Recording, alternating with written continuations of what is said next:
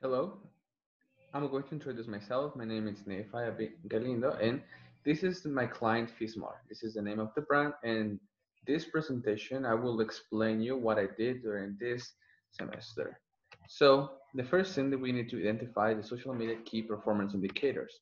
Um, Today, the page obtained 1,473 followers during the whole time working with. This is the followers. The likes was 1,397. The total likes of the page reached. This is the key performance indicators. The goals of my client were three: customer acquisition, engagement, and following. The first one, customer acquisition, we wanted like invite women where like who buy the product and post one of those pictures of her dressing up one of the dresses taking Fismar using the hashtag Fismar always with you, or in Spanish, siempre contigo. We decided to perform this because we wanted to obtain more customers. The engagement, we were working with the branding. In other words, we decided to start to work with the cover page and the profile page, the cover picture and the profile picture because Fismart, it's a good company, it's a good business, but it's not pre-recognizable. So to make it recognizable, we decided to modify the cover picture. Then the following, we decided like schedule posts periodically to establish a conversation with the audience, at least 2 or 3 posts per week, focusing in new dresses, organic conversations and surveys, and challenges. In that way, we were working with the three different engagement strategies: storytelling, utility, and entertainment. These were the goals. The buyer personas identified for my client were the next. The primary buyer persona you can identify here. The name is Marta. I would like to focus only on the challenges and goals. You may find here all the information necessary for the buyer persona. We made a research surveys in order to obtain this information. One of the challenges of her is to spend time with her daughter. One of the goals is feel happy with her achievements. So Marta Lopez is the primary buyer persona because according to the insights of Fismar, the age of people who buy products of Fismar is average in 20 years old, 35 years old, and is women. The secondary buyer persona is Sofia Martinez. And again, the secondary persona we found in the insights of Fismar, like the average, it's between 20 and 25, 27, 8 years old. The challenges of Sofia Martinez is she wants to spend time with his friends, and one of her goals is finish the university. What is the reason for we decided to use these two buyer personas? The first one, because um, Fismar likes to work with storytelling. The storytelling, we produce content for produce memorial moments with our family. That's one of their challenges because the first one, she doesn't spend time with her friends, with her daughter. And the second one, she doesn't have time, she's not organized, and she likes to spend time with his friends. But sometimes she spends so much time and she's not paying attention to the most important things. So we are going to use this challenge in order to convert in something beneficial for us. What I'm saying like our products, she can be like a micro influencer because she is going to recommend if she likes our dresses. This is the reason for the primary and the secondary buyer persona. Now, the social media channels were two. Number one, Instagram. Number two, Facebook. The insights obtained in the first part was Facebook. During this semester, we were working more with Facebook. Instagram works just to show our dresses. We don't establish a specifically audience or conversation with our customers. Facebook was the principal channel to use in this campaign. So now I'm going to tell you about a proposed post to post on Facebook. Images And videos, text, and calls to action you will find the next. As you can see here, we are working with storytelling. How much do you spend time with your daughter? Much dresses with her. The CTA, call to action, click on the link to see your models. And then we have someone with sister missionaries. And if you see here, now we start to work with entertainment because we want to have a organic conversation with our clients and provide discounts and invite them to post pictures of her dressing up one of the dresses.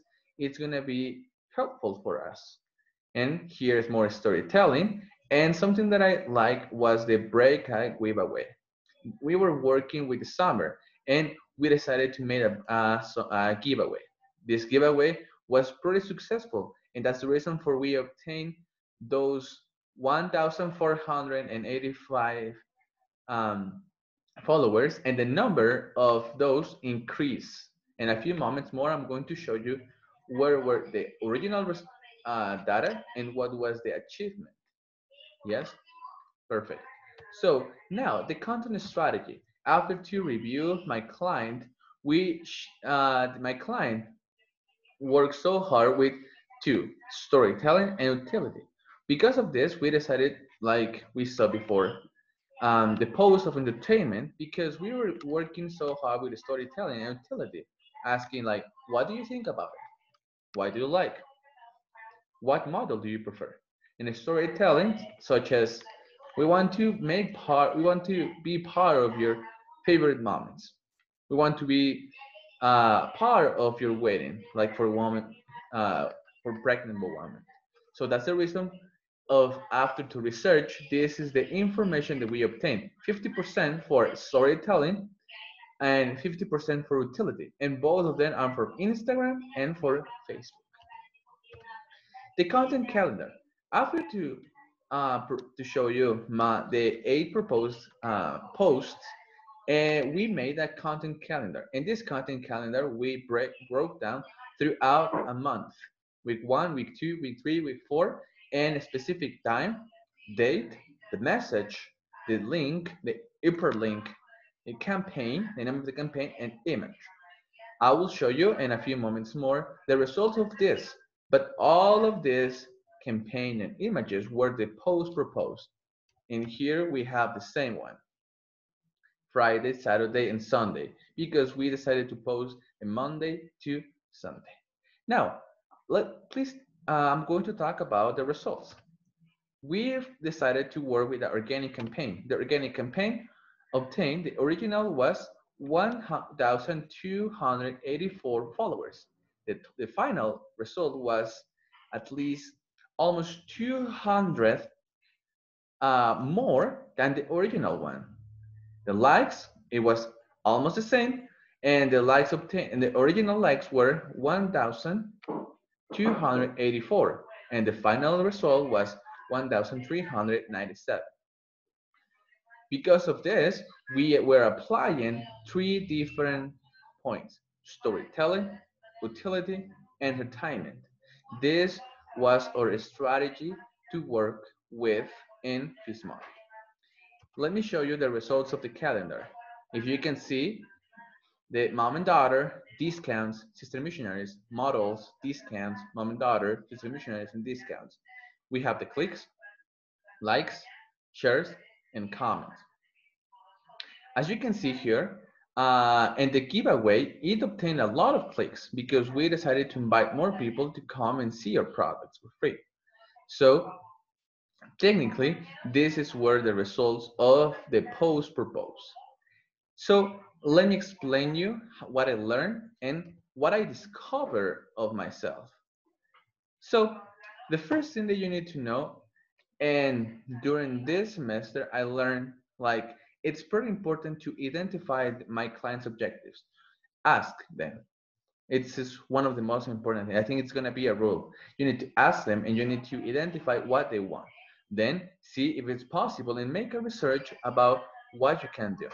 Second, Identify the client's buyer personas. After to make a research of demographic, psychographic, geographic information, you will obtain more information and you will be able to know what is the primary persona and what is the secondary persona. Third, identify client's content strategy. It is important that you made a research of the last 30 posts on any single channel of your client has, Facebook, Instagram, Twitter, and identify what they were doing well and what we can do different from storytelling, utility, and entertainment. Then we need to identify what images, videos, text, call to action we can use in our client's campaign. That means that if we use something for Instagram, we cannot use it for Facebook. It needs to be completely different. But we need to look up the insights and identify what was better. If this post was better, how many likes this obtained? If it was better the other one, what we can do to improve for the next time. Then we need to identify the engagement strategies to use in an ad of campaign. That's what I'm talking about. We need to identify the image or post or text and we need to identify the call to action and we need to decide if this is storytelling, entertainment, and utility and why. Because we are going to create ads. The other part, it's about mockups and ads and posts.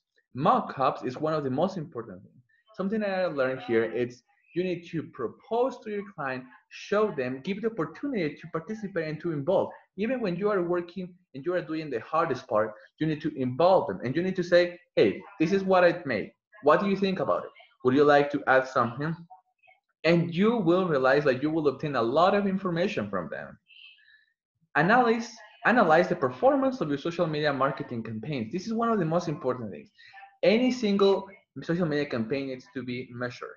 And if we don't measure our campaign, we will be lost. So we need to identify what is working well and what is not working well. And how do we know this? Through the insights obtained. We need to retrieve the data from Facebook, Instagram, whatever social media platform are we using. Then, what was it like working with a real client? What did you do well?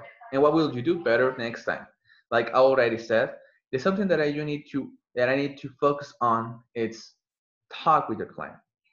Understand what he or she wants.